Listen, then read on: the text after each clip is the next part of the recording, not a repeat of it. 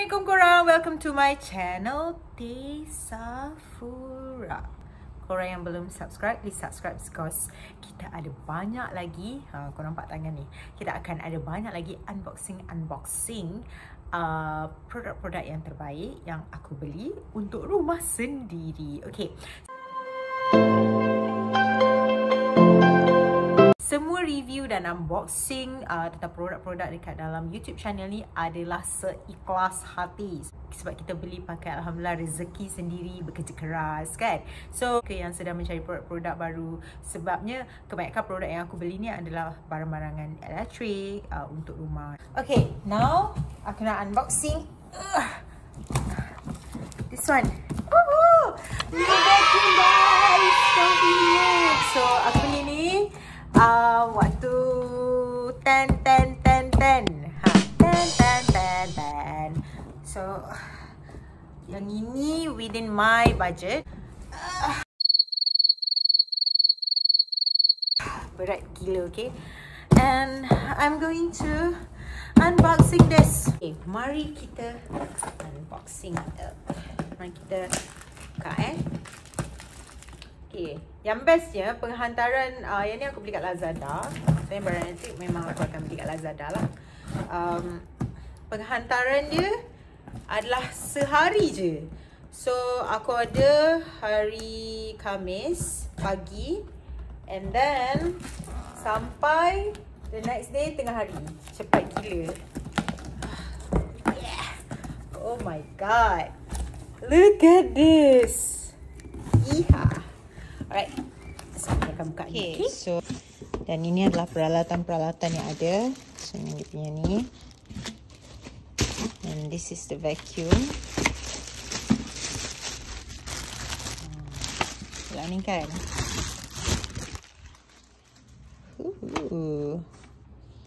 Okay. Jadi ni untuk menyedut. Okay, yang ni untuk ni untuk atas lantai, aku rasa dia punya sedotan. So dia ada beberapa sedotan and manual and warranty card and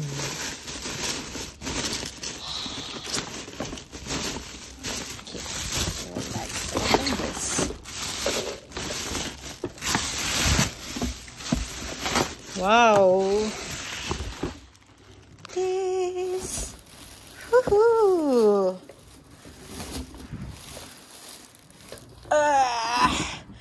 finally, dia ada small wheel and ni dia punya high suction semualah. Okay, aku buka dia punya sheet and this is the plug yang ada. Rasa aku sampai 5 meter. So dia ada yang ni. So this is punya itulah vacuum tadi. So dia ada bagi hose. And this untuk sedut kan. Itu. Alright. Now aku nak explore apa benda ni semua. Dia ada bagi juga beberapa jenis penyedut yang boleh digunakan. So aku rasa this is one of the sedutan dia. Pasang kat sini tu ke pasang kat sini.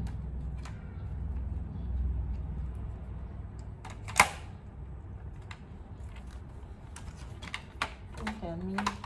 Ini dia punya ni. And ini adalah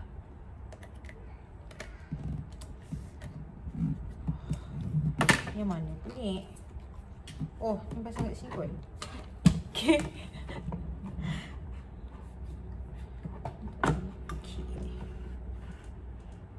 Okay, once kau dah pasang ni, dia akan membengkal. So, kalau korang nak sedut, so ni ada satu sedutan dia. Ni boleh tanggal kot. Dan okay, dia panjang. Semua. Kalau aku nak tukar sedotan tu, aku just masukkan ni. So dah ada 3 lah basically.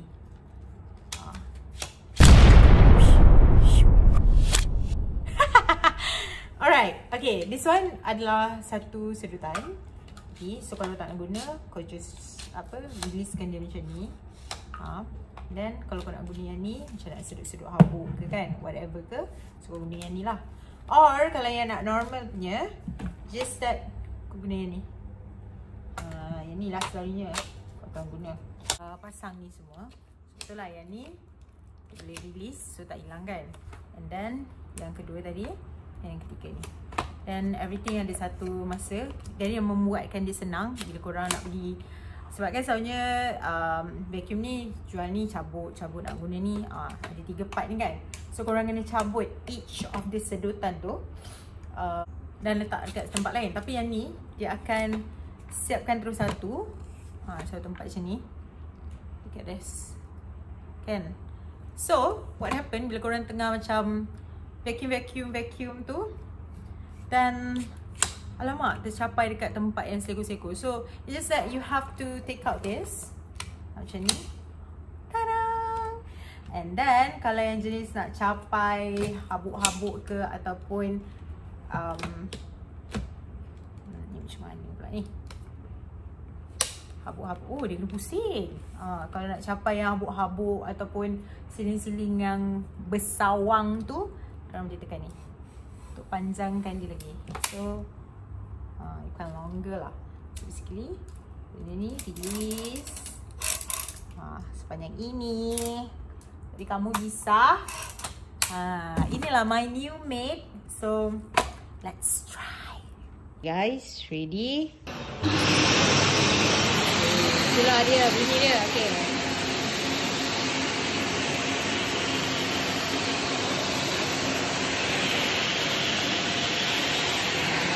Kejutan dia tu. Wow, all clean. Okay, yang rambut-rambut semua.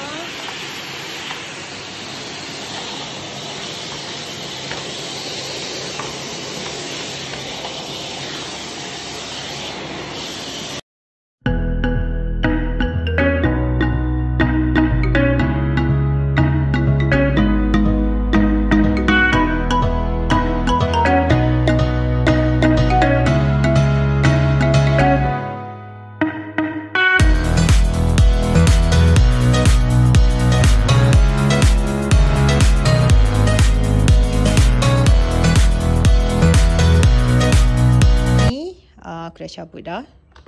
So look at this. Sedutan yang sangat power. Tu kopi tadi tu yang aku letak kan. Now bau kopi dah benda ni. Wow, memang powerful lah this one. Walaupun nampak ni kalau untuk korang panjangkan lah dia punya ni kan. Okay, ni kalau untuk on. And it's very compact, easy to keep. Tak macam ni je.